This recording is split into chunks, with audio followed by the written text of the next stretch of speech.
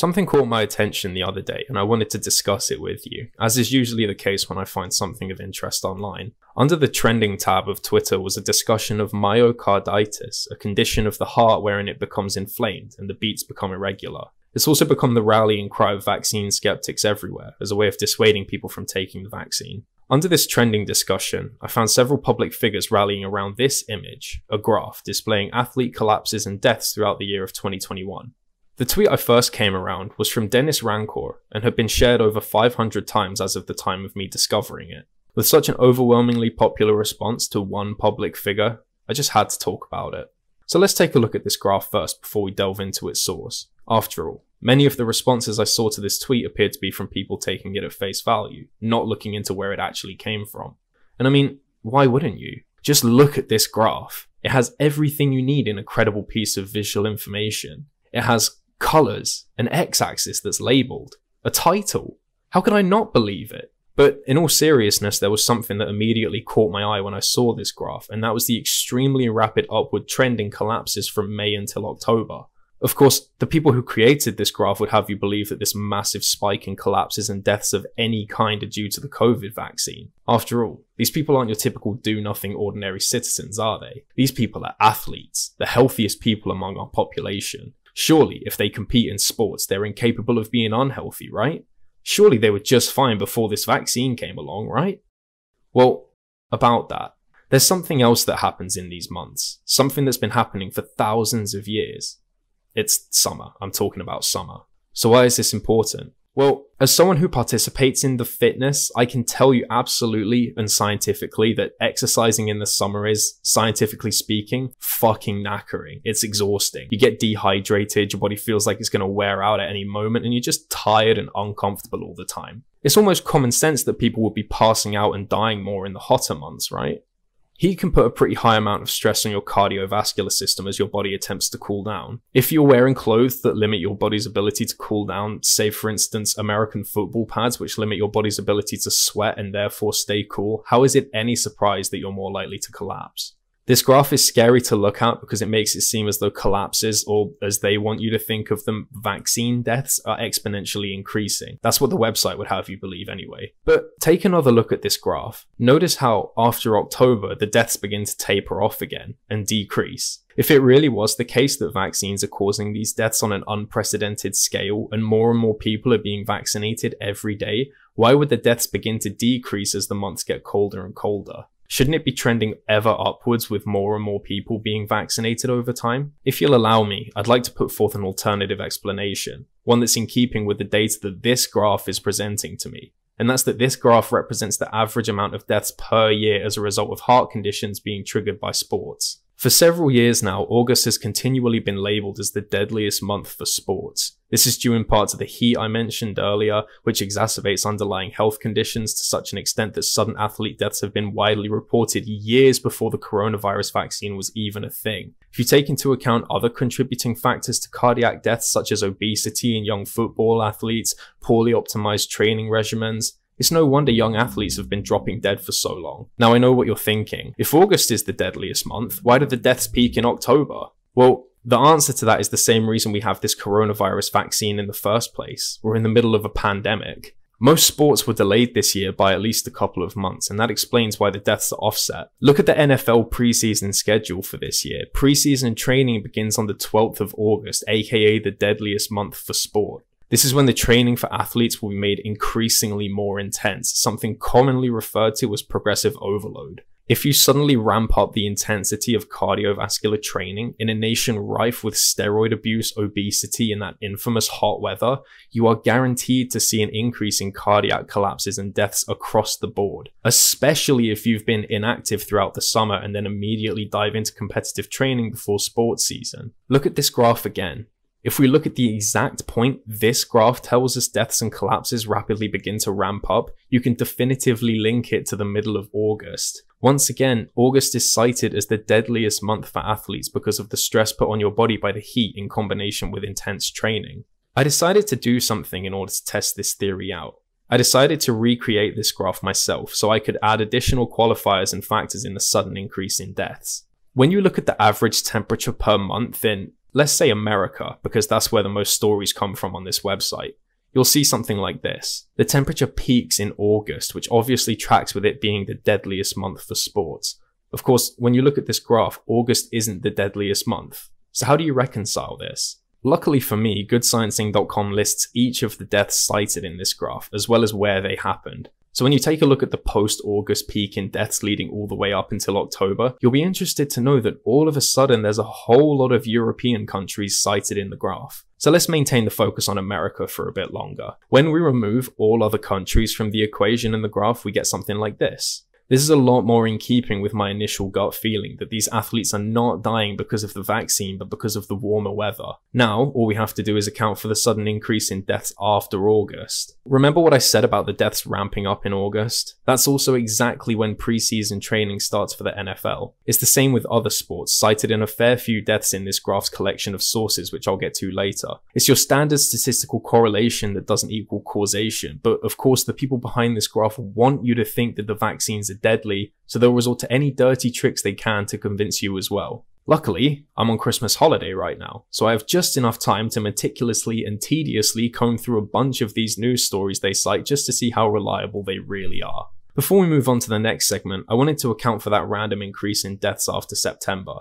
I combed through the list of deaths from October to December to see which of the deaths in the USA were actually caused by unexplainable cardiac issues. Of the 37 total incidents cited as happening in the USA, I discovered that an entire 10 of these deaths were either explicitly caused by something unrelated to the COVID vaccine. For example, one student dying of a brain aneurysm and one man dying from suicide not in the United States, or were linked to another, infinitely more plausible explanation. Several bodybuilders, for example, suffered cardiac problems often linked to anabolic steroid use, and if you think this guy wasn't on the juice, I've got a bridge to sell you. There's also the story of a professional MMA fighter who died of what the website called unexplained causes as a means of spreading distrust and speculation, but when you look into it, he died of CTE, which is caused by repeat trauma to the head, in an MMA fighter. So you get rid of all those lies in the later months and yeah, there you have it, a chart of cardiac deaths that peaks in August, in keeping with scientific consensus from the past 20 years or so.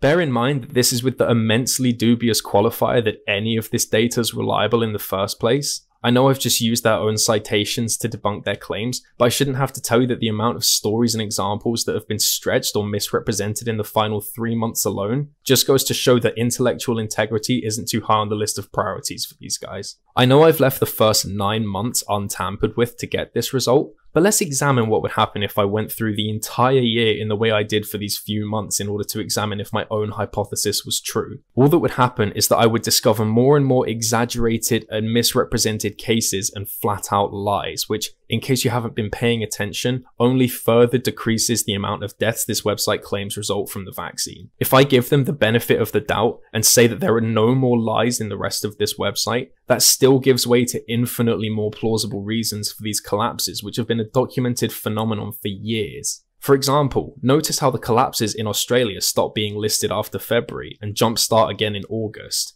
You know what happens during these months in Australia? February is at the tail end of the Australian summer, which starts in December. There is only one Australian death listed during August, during their winter, and after that, the deaths only begin to ramp up during September, the beginning of the Australian spring, and this trend carries on through the rest of the Australian summer months. I could honestly end the video right here really. I've just proven that for people who claim to care about good science, truth and free thought, they're incredibly keen to tell you what to think and will go to any length to do it, even lying to you and not understanding how seasons work. But I'm going to keep going, just so you can see how deep the rabbit hole really goes. So speaking of these people being absolutely full of it, this brings me to the next batch of misinformation on this hell site, where they spend an incredible amount of time priming their audience, who already believes that the vaccines are harmful, that they are indeed correct in this presupposition. It is definitely not normal for young athletes to suffer from cardiac arrests or to die while playing their sport. But this year, it is happening. All of these hard issues and deaths come shortly after they got a COVID vaccine. While it is possible this can happen to people who did not get a COVID vaccine, the sheer numbers clearly point to the only obvious cause. Where are the fact checkers? Readers are writing to us asking for comparisons from previous years. Some say without that, these results mean nothing. That's not true, because if we'd seen this in previous years, it would be well known and others would have documented it. We will try, but it is a lot of work. Where are the fact checkers? Where is the mainstream media? Some have piles of money from Bill Gates. Why are they not proving us wrong by piling on and showing the documented athlete deaths from 2019, 2018, 2017, and the previous decade? They are nowhere to be found because this number of athlete deaths is abnormal, and they know it. They have money from people who don't want journalists poking around. So that's why they don't try to fact check these reports or show previous year numbers. So apparently no one is discussing sudden cardiac deaths in athletes from previous years. Well, allow me. Let's start in 2020, right before the vaccine was released, if that's far back enough for you. If it isn't, don't worry, I'm just getting started. Here's a paper from July 2020, a few months into the pandemic, explaining the causes and demographics of sudden cardiac deaths in athletes. It turns out that when this study was written, over 75% of non-traumatic deaths in athletes happened as a result of cardiovascular disorders, be these inherited or acquired. When you look at the demographic breakdown, once again published way before BadSciencing's graph and data was, you'll find some interesting threads that run much further back than this year alone. The average age for athletes suddenly dying was between 14 to 30 years. The mean age, as discovered in the largest study conducted on this issue that examined 1,800 total deaths, is around 19 years old. Men are also much likelier to die of these issues than women at a ratio of 9 to 1. I'm already seeing some huge overlap between this study and the deaths cited in this graph, but let's take it one step further. Let's examine these deaths by sport. A study from the UK determined that football was the sport most likely to result in sudden cardiac death at a number of 6.8 in every 100,000, which is above average for the UK. In the USA, basketball is also a deadlier sport than average, with sudden cardiac death happening to 1 in every 58,000 players. This is because these sports often include start-stop play styles, which leads the study to believe there is a link between adrenaline spikes and sudden cardiac death in athletes. There's also the fact that these athletes are more often than not asymptomatic before their sudden deaths. This is why the issue is so devastating to hear about, because for the most part it is unprecedented and completely unexpected. I understand that this website wants to find an underlying cause to these unexplained deaths. I know that it's scary to see people who were previously thought to be healthy suddenly dying with seemingly no explanation. But that's no excuse to fearmonger and cause even more people to get sick from a disease that can be prevented. That's inexcusable. Let's go even further back in time. Here's a newspaper article from 2018 that discusses collapses in endurance athletes, one in particular from cardiomyopathy. This article cites a number I came across a few times, that being that every week 12 people aged 35 and under will die suddenly from underlying heart conditions. Every week in the UK. Again, this is within the demographic of 35 years and younger. 12 per week means over 600 per year in the UK alone, even in this article from before the pandemic. That's an enormous amount of people dying from heart problems. And yet, when BadSciencing.com pulls news reports from all over the world, including deaths that were explicitly caused by other things, they don't even hold a candle to that number. I guess it really is coming home. Again, BadSciencing is taking an already existing phenomenon and misrepresenting what's actually causing it. I found further studies dating all the way back to 2014 and another one from 2003. This is not a new issue. Sudden cardiac death is a problem that's been rampant in sports for decades. The sooner we recognize this, the sooner we also realize that this website, and by extension the people who created it, want to fearmonger about the vaccines. I mean, take a look at the affirmations they want you to do if you believe in the safety of the vaccines. The COVID vaccine is a normal vaccine. The COVID vaccine is safe. These injuries and deaths are normal. And, I mean, yeah, these injuries and deaths are normal. I wish they weren't, but these are a long documented phenomenon since way before the vaccines and whatever side effects you wish they had at this scale. Do you want to know how incompetent this website really is, though? I already mentioned that this website straight up lies about what some of these people died of in the later months, but it's not even in those later months alone. Their list extends to the very beginning of January, which is extremely early to claim that so many people were vaccinated by this point. What's even more outrageous is that a lot of these early deaths, once again, are either explicitly not caused by the vaccine, or if you want to get a little bit more QAnon and say that the causes of death were faked, were in locations that weren't yet eligible to receive the vaccine. This is where the words research and facts and, competence when referring to this article and the people who made it really begin to do a lot of work. So we take a look at the earliest dates on the website. What do we find? Well, There are several deaths here as well that either have a more plausible explanation to them or are explicitly caused by something else, or were definitively not caused by the vaccines because the deaths don't add up with the timeline. I'm not going to go through these dates chronologically because I find it flows better if I lump each category of mistake together rather than go back and forth. And yes, that does mean that this website makes the same mistake more than once within the first few examples. The first couple of deaths of interest I want to examine are those that occurred on the 6th of February and the 22nd of February. Those are of Clement Luchu from Cameroon and Dale Best from Australia, respectively. I lumped these two citations together because, believe it or not, there was no way these people were vaccinated when they died. Clement Luchu died in Cameroon on the 6th of February. Cameroon didn't receive their first doses of the coronavirus vaccine until mid-April. You know, unless this website was more than 2 months late to report something so monumentally important within their country. That's how news works, right? The same goes for Dale Best from Australia. He died on the 22nd of February, the day that vaccines began in Australia. So you're saying there's a chance, you might be thinking, if you're a little bit more of the pinboard and string type. Not really, sorry, unless Mr. Best was working at a hospital at the time that he died. The vaccine rollout began with prioritizing healthcare and emergency workers, so there's zero chance that Mr. Best qualified for that if he was in any condition to be playing competitive rugby. Next up, you have several deaths that could feasibly line up with the vaccine timeline, but aren't likely to have been caused by them as there's a much simpler explanation. These are the deaths of Abdel Atef in Egypt on the 8th of March and Andy Hammond in America on the 20th of March. Abdel Atef died after collapsing and swallowing his tongue. You'd be wrong to even assume that this is a thing caused by the vaccine. A year before, another player, Mohamed Hani Al-Khouri, died in a very similar way. This isn't because he got a pre-order copy of the vaccine or anything, but because Egyptian football games have notoriously poor health and safety measures in place for when something like this happens. This is even in the report that the website itself cites as evidence, so I have no idea how they missed this unless they were trying to misrepresent the facts. The same goes for the death of Andy Hammond. Hammond was a bodybuilder, 54 years old at the time of his death.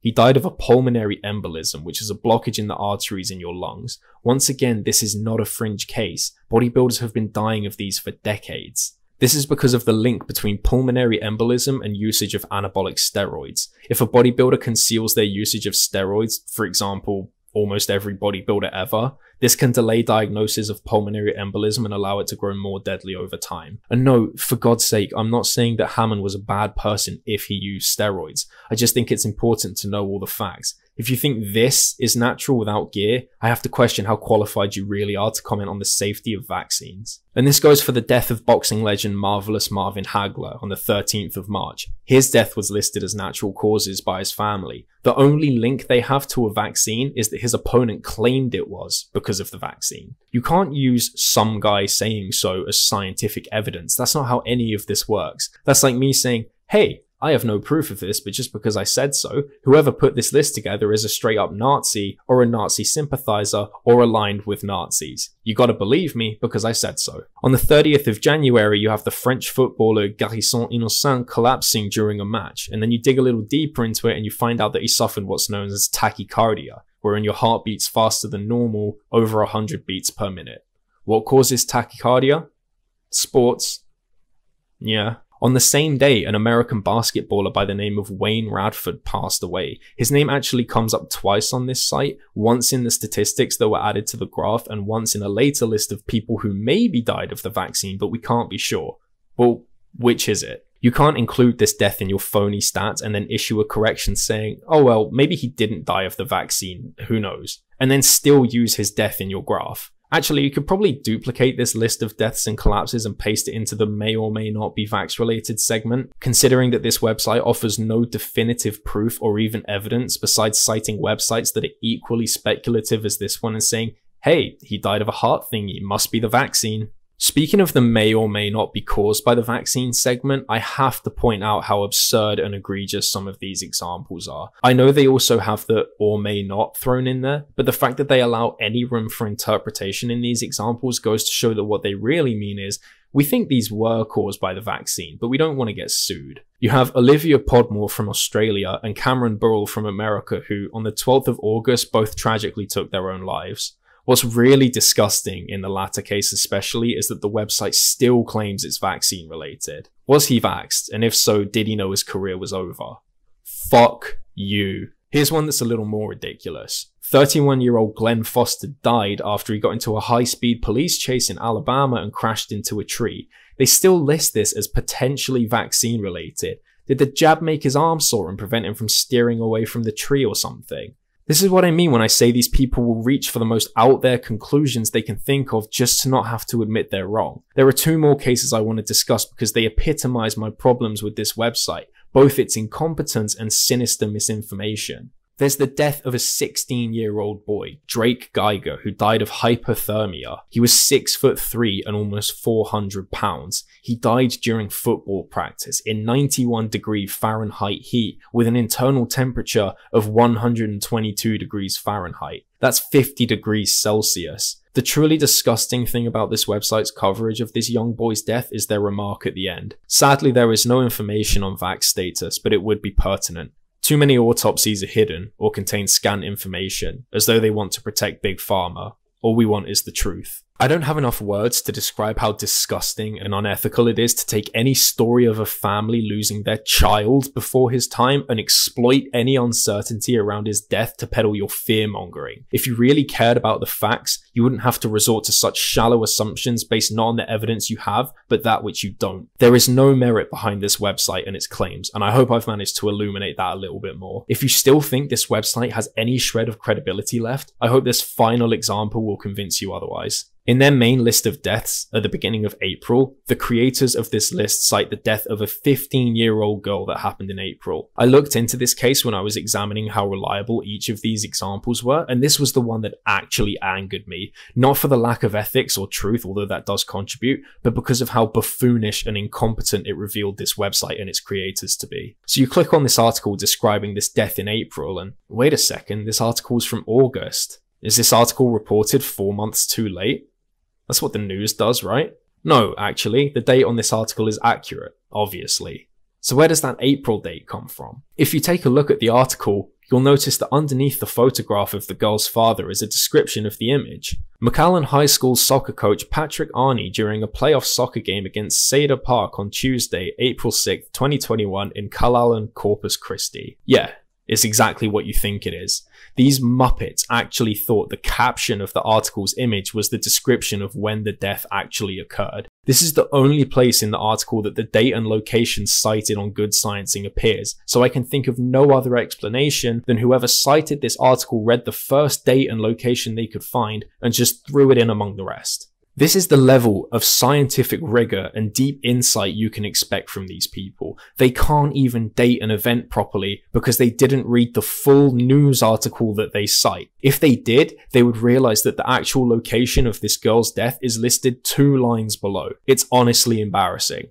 But even if they were right about when Moira Arney died, all that would do is undermine this website's claims about the vaccine causing her death. If you know anything about the timeline of corona vaccines in America, this should have immediately sent alarm bells ringing through your head before you even saw the date in the article. BadSciencing.com claims that Moira Claire Arney died on the 6th of April in Corpus Christi. The earliest date I could find as to when 15-year-olds would have been eligible for a vaccine was in this report from the 11th of May. That's an entire month after this website thinks this girl died. So either way, they got the facts horrendously wrong, but honestly, I have no idea how you don't understand the basic facts of when vaccines are available before you begin to make these claims.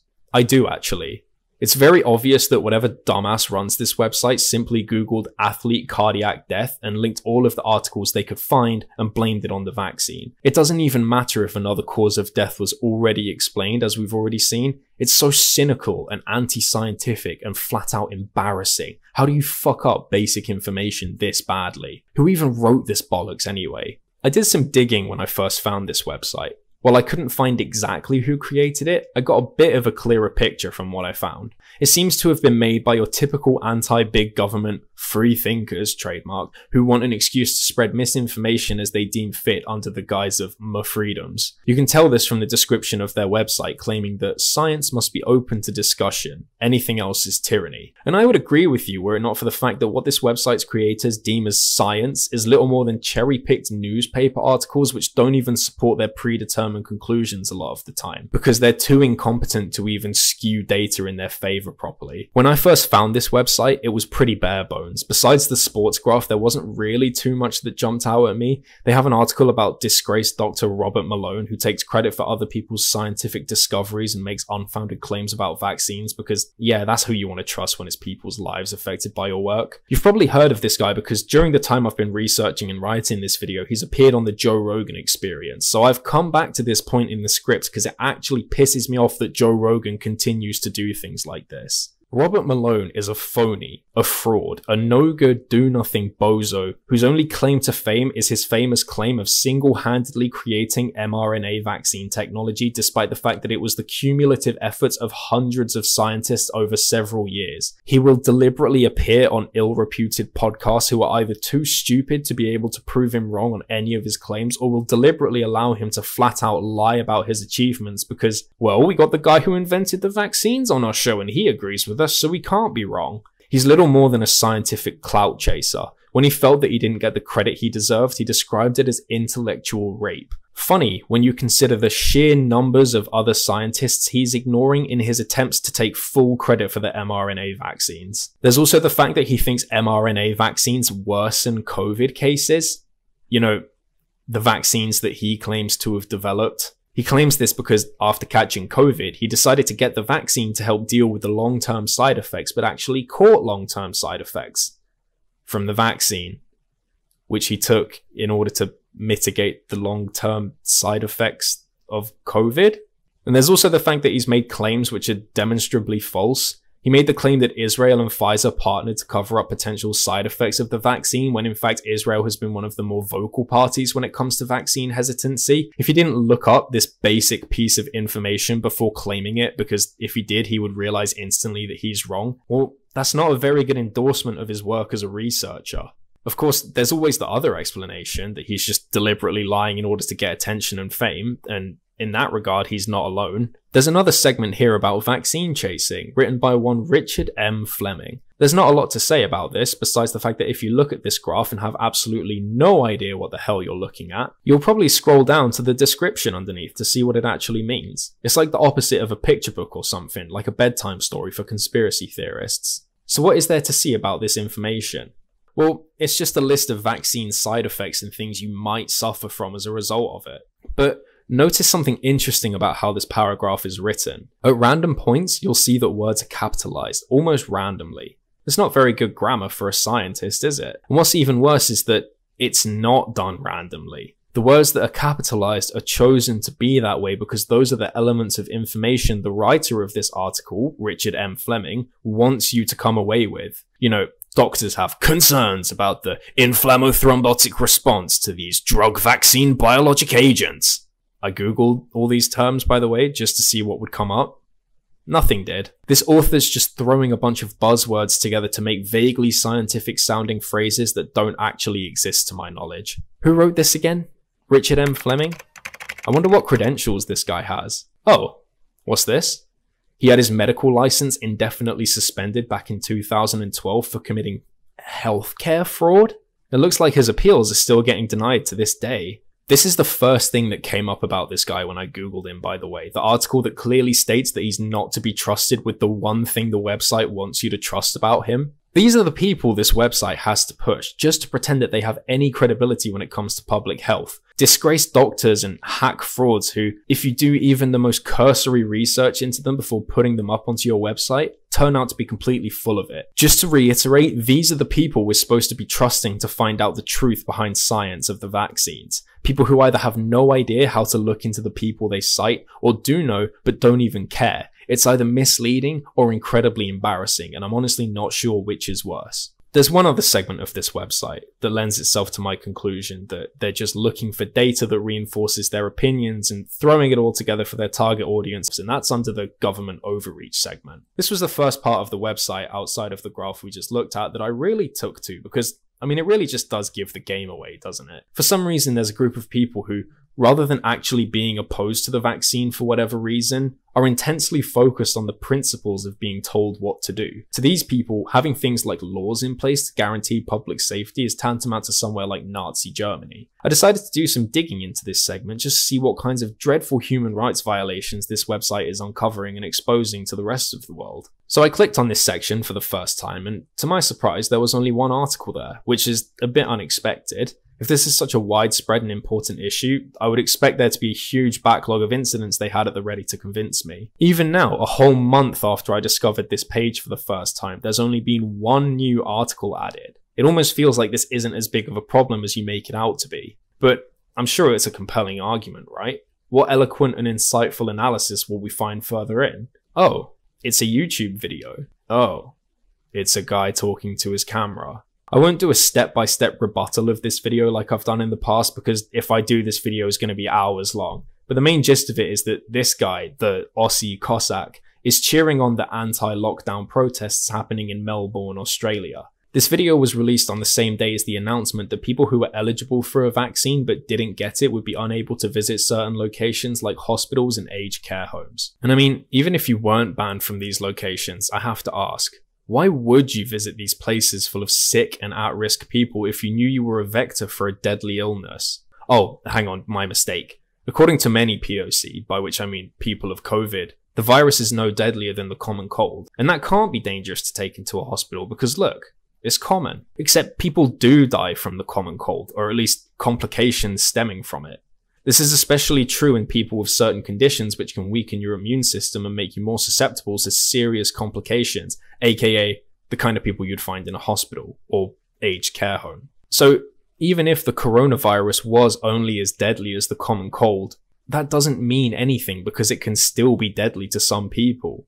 So why do you feel entitled to go around and make things more dangerous for the people that can't actually improve their chances of keeping safe? This is why the anti-vax movement frustrates me so much. For all of their virtue signaling about standing up for my rights and my principles and taking a stand against injustice, that only applies to yourselves and not the people around you. You don't actually care to stop and consider that there might be a reason we tell people to stay home when they're sick. And I'll tell you now, it's not only about you. You're so focused on not being told what to do that you're completely ignoring why you're being told to do it. You aren't brave for refusing to do the bare minimum to protect the people around you. You're just selfishly putting yourself and the people around you in danger. It's like the medical equivalent of drunk driving. The most offensive thing about this weird belief you have isn't even that you're skeptical, it's that you cite these outlandish, offensively falsified lies that take not even 30 seconds to look up and disprove or realize that it's more complex than what you've been led to believe. You're not a bad person for being ignorant. There's plenty of things I don't know either. You're a bad person because you're lazy and complacent in your ignorance because it gives you a much stronger foundation than actually searching for the truth of the matter and challenging your own beliefs in the process. So you just listen to people like this Aussie Cossack fellow here who, in what I can only describe as a pale imitation of a Britain First video, plays triumphant music, sits in front of his country's flag and spews platitudes like patriotism, free thinkers, freedom, and you lap it all up because it hits those sweet spots in your libertarian brain and validates your belief that being opposed to mainstream thought always makes you correct. He says that the movement is going mainstream, which is a pretty bog standard way of making yourself confident in what you believe. No one wants to be part of a fringe group with insane takes, so it's always nice to artificially inflate how many people believe in the same things as you. I mean, just listen to how this guy describes it. It's become viral. Yes, it has. Most of this video isn't even this guy talking, it's just footage of an anti-lockdown protest which, having seen these in a bunch of different countries, are all the same. It's very impressive that across 3 different continents I've seen these protests in, no matter who's in charge at the time, the talking points, attitudes, and even organizations represented at these things always manages to be the same. It's almost like the rise of the alt-right has paved the way for misinformation to be more easily produced by a select few and then consumed by a much larger audience. Oh look, a Gadsden flag. I'm sure there's no significance in an American icon being present at an Australian rally. Oh look, a Trump flag hailing him as an action hero. I see no way this protest could have possibly been astroturfed by foreign parties. Who is this guy again? The Aussie Cossack? I wonder what he's all about. Oh, so his real name is Simeon Boikov. That doesn't sound particularly Australian, but I'm sure it's nothing important. I wonder what this guy's known for. There must be a reason that BadSciencing cites him, right? Oh no. What was it I said earlier? In what I can only describe as a pale imitation of a Britain First video. Yeah. So this guy's been closely associated with both the Australia First Party, who's basically Britain First but in Australia, and the Golden Dawn Party. In case you didn't know who the Golden Dawn Party is, and I wouldn't be surprised because its leaders have all been jailed since last year, is a Greek neo-Nazi political party. Their leaders were put on trial from 2015 until October 2020 in what has largely been described as the biggest Nazi trial since Nuremberg. What was that other thing I said earlier? That's like me saying, hey, I have no proof of this, but just because I said so, whoever put this list together is a straight up Nazi, or a Nazi sympathizer, or aligned with Nazis. And I'm telling this to you because of something that Mr. Boikov says in his video towards all of the people who are vaccinated. And those who are on the wrong side of history, Nuremberg 2.0 is still going. It's still going ahead. So, to summarize, Nuremberg 2.0 is a phrase largely attributed to the German lawyer Rainer Fulmich, who believes that the COVID vaccines were created by Bill Gates as a means of population control. He wants Bill Gates and other elites, wink wink nudge nudge, to stand trial for their crimes against humanity in manufacturing a fake pandemic. Hence the phrase Nuremberg 2.0, likening Bill Gates and his friends to the Nazis who stood trial in Nuremberg. And that's so funny to me because, like, that's your guys, Mr. Boikov. You're literally associated with a political group who was involved in an actual Nuremberg 2.0. I mean, look, they gave him a plaque. How is the man who styles himself as a military officer despite having never served, who gets given plaques by neo-Nazi political parties because of his service to them, qualified to talk about government overreach? I mean, look at the flag these guys have. That should tell you everything you need to know about them as a group. And this brings me to the other group that Mr. Boikov is affiliated with, Australia First. I couldn't believe this when I first found it, I just couldn't. It's too perfect. Australia First, much like their British counterpart, is a far-right ultra-nationalist party that wants to isolate itself from anything foreign. You can see this ideology in their emblem, which contains the phrase Australia for the Australians. And I mean, yeah, sure, why not? I'm honestly surprised that Australia First is so open about their intention with this emblem. I mean, after all, Britain First doesn't... Wait a second. Yeah, that makes a lot of sense, actually. Yeah, I'm honestly surprised these guys are so much more open about their actual agenda than Britain First is. They both want the same thing, to isolate themselves from any supposed foreign influence. It's just that these guys are a lot more honest and, as a result, much less popular as a result. It must be nice to lie about your true intentions to gain a larger following and greater influence over them. Speaking of Simeon Boikov, let's delve into that guy's history a little bit. Apparently he was born into a Russian household in Australia. Now, there's nothing wrong with this particular piece of the puzzle, but what about once you start putting the rest of the pieces together? Boikov has built connections to the Sretensky Monastery in Moscow. What's the significance of that? Well, the person who mentored him, Father Shevkunov, is often referred to as Vladimir Putin's spiritual advisor. The man that BadSciencing refers to as an advocate against government overreach literally shares a mentor with a dictator. So why would this be the case? There's the fact that Simeon Boikov, despite having Aussie in his moniker, has never truly considered himself to be Australian. He's quoted as saying, "We never felt ourselves to be Australian. We were aliens there. I consider myself to be a Russian." Again, you might be thinking that there's not a lot wrong with this quote. After all, there's a ton of diaspora across the world who consider themselves in relation to their ancestral homeland. And yeah, there's nothing wrong with that if you take it at face value. But in that case, what you also have to take at face value is Mr. Boikov's active hostility towards Australia as a nation because of his Russian heritage. You can hear it from the man himself. "We have a unique opportunity to support Russia from within an enemy state." It says it all really, doesn't it? Mr. Boikov is trying to sow discord and civil unrest in Australia by creating a mistrust of their government so that the people will want to fight back. He equates himself to a spy behind enemy lines, willing to do anything to accomplish his mission, waging an information war. There's a reason he's formed the Cossack Society of Australia, and that's so that he can spread pro-Putin and pro-Russian propaganda in Australia. I'd go so far as to say that Mr. Boikov doesn't really care about being told what to do. After all, he and the rest of his cronies within his organization all fashion themselves after a military branch. You know, that military that famously takes orders from nobody. Rather, I propose that he's capitalizing off of the useful idiots that do care about being told what to do in order to further his own goals. Enter GoodSciencing.com, the useful idiots I just mentioned. In their attempt to fight back against being told what to do, which they call government overreach, they have cited a man who is acting on behalf of the Russian government and completely opposed to those he claimed to support. He's hiding behind the anti-lockdown sentiment in order to create further civil unrest and turn people towards Russia and their leaders. And it's working. The comments under his most recent videos about Putin and the propaganda surrounding him are full of people saying they'd rather have Putin or the Russian system of government than whatever they have now. Boikov has successfully created civil unrest in Australia and caused people to look for an alternative that he already has ready to suggest to them: Vladimir Putin. So in their attempt to fight government overreach, GoodSciencing.com have managed to aid and support the overreach of a different, even more insidious government.